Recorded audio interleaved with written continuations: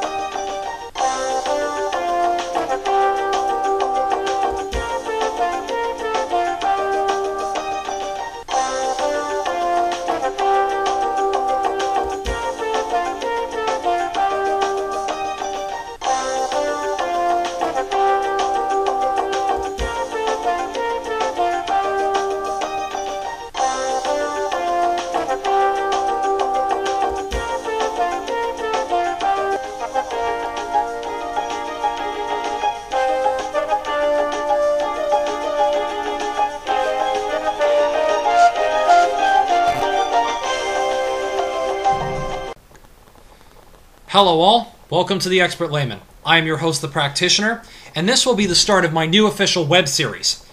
So far I've been doing just video rebuttals and video concepts, talking agnosticism to skepticism, to science, to politics, to morality, to parapsychology and the paranormal. I will be, and having done the odd magic trick in between, I will be attempting to collect my show now into a much more rigorous and much more intense show. Each show will cover a topic, generally a critical thinking topic of one sort or another, and how to live in our society.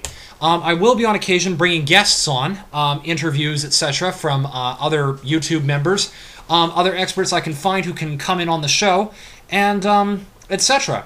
I'm also posting a. I would also recommend that you follow onto Blog TV.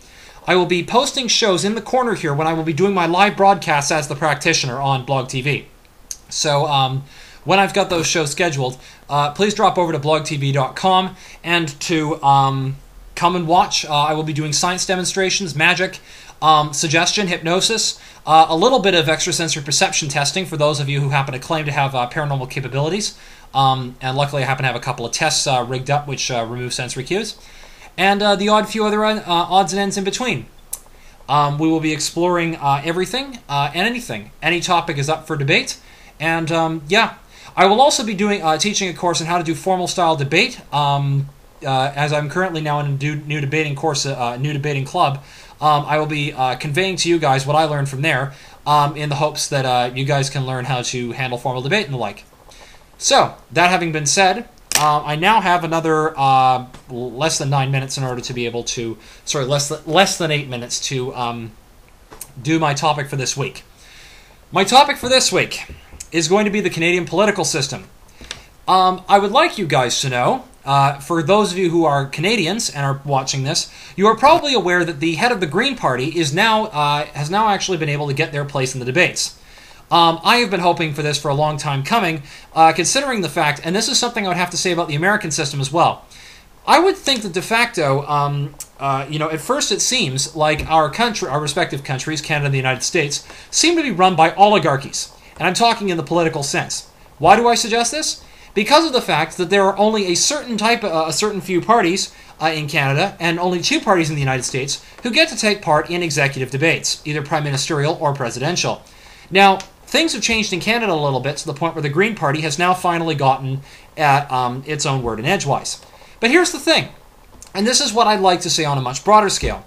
I'm not a supporter of the Green Party. However, I think that in both the Canada and the United States, we shouldn't be having just the 2 major political parties or the major groups of political parties only allowed to take part in the debates. If any party manages to, say, even get a few % of the national population backing them, they should have the rights to be able to send their elected leader representative into the debates to have their say. Because if they even get that few percent of the population into the party, and I'm talking on a national level here, then chances are they might be a force to be reckoned with, and they should have their say as well, representing a minority contingent. Hence, Ralph Nader should be allowed to speak on behalf of the Green Party in the United States in the presidential debates. And if any other party, such as the Natural Law Party, or even a right-wing party, a new libertarian party, managed to get a substantial following in the United States or Canada, they too should be allowed to have a presidential candidate enter the elections and run, and be allowed to speak in the presidential debates. The whole concept of and prime ministerial debates. The whole concept of freedom of speech is to allow for any political movement to be able to speak their mind. Well, doesn't that freedom of speech apply in the debates for electing our leaders as much as anywhere else? That's just my take on it, of course, though. The second thing I'd like to see, and this is in both Canada and the United States, I would like to see the Senate put on an elected basis, but for a lifelong term. The reason why I'd like to see this in Canada is because of the fact that our Canadian Senate has been appointed and has been in for too long. But however, the original mandate of the Senate in Canada was supposed to be picked to represent by region, and also to allow for thinking of long term. So basically, the long term sitters could be people who could be sitting from term to term and think about the repercussions of political acts down the road. While the political party was only thinking a few years down the road towards the next election. So I would like to see that put in, but I would like to see those people elected by the public to be the conscience of the public for long term. There's a second thing I would like to see. Owing to the fact that both Bush and Stephen Harper seem to have seem to have not particularly regarded the evidence one way or the other pertaining to climate change, and considering that there does seem to be a certain amount of politicization of science or taking of scientific data, regardless of whichever time happens to be in, I would like to see the National Research Council of Canada have their word acting as force of law on any scientific issue when it comes to government Canadian government requiring to allocate funds for scientific research and taking the recommendations of the National Research Council. If an issue is going to be a long-term effect, if an issue is going to have a long-term effect on the Canadian public, I would like to see, and if there's scientific evidence to back it up, and specific scientific evidence to demonstrate what the best solution is out of it, the NRC's word should be listened to, not disregarded based on politics of the day. It should be treated as the force of law. Anyway, that's just my own opinion of it, and I also think there should be, in the U.S., I'd like to see something similar dealt with in relation to science. Let the actual scientific community hash out what's going on, and then we take what the actual evidence says, not just based on some scientist's word, but based on what the National Academy of Science says after all the evidence has been reviewed. They're supposed to be impartial, and as long as we can protect them from lobbying, this would be a much better system to handle issues like this.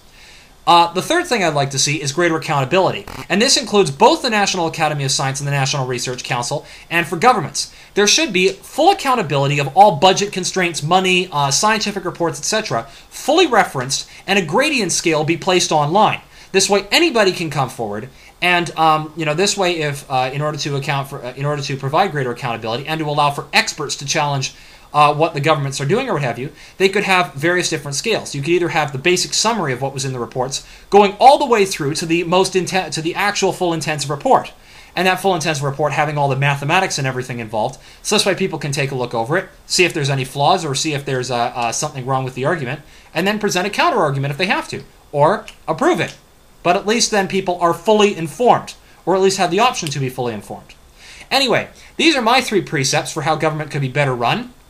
Especially considering what with the federal elections coming up in both Canada and the United States, I'd like to see some of these possibilities at least hashed out and considered for constitutional changes, respectively, to the American and Canadian legal systems. Anyway, that's just my opinion.